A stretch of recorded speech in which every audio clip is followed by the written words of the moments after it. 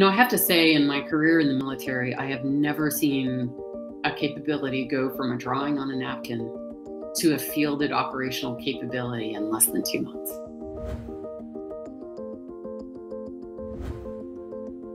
For the negative pressure container, there was such rapid back and forth between the engineering team and the user community that we really had an unprecedented opportunity to move forward rapidly together and make sure that not only did we have something that was going to safely contain an infectious disease, but that people could actually work and take care of patients in it as well.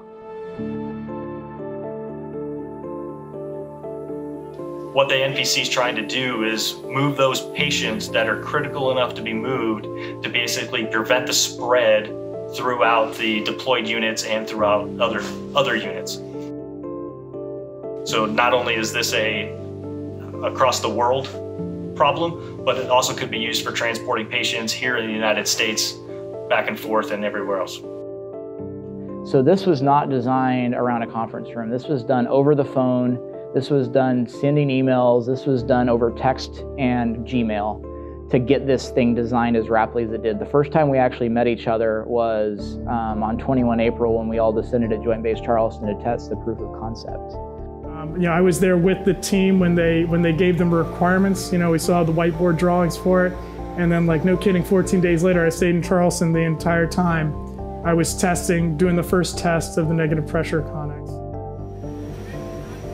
It took medical personnel, it took life scientists, physical scientists, and the gamut of engineers, and put them all in one place. Because the problems that we have to solve nowadays, and COVID is a perfect example, they're complicated problems that require expertise in multiple areas. So when you think of appropriate strategy for infectious disease, it's very clear that the U.S. military has done amazing work with trauma in being able to rapidly move patients from point of injury through the echelons of care to definitive care very rapidly. However, when you take that same model and apply it to infectious disease, you actually can make the situation worse.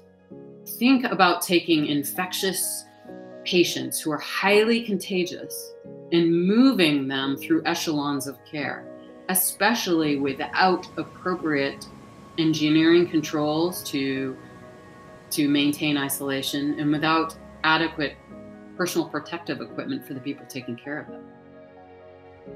So without having effective biocontainment transport, we risked not only infecting our medical crews, but our front-end flight deck personnel, pilots, air crew, and losing the very airlift we needed to send food, supplies, equipment to where our personnel need them.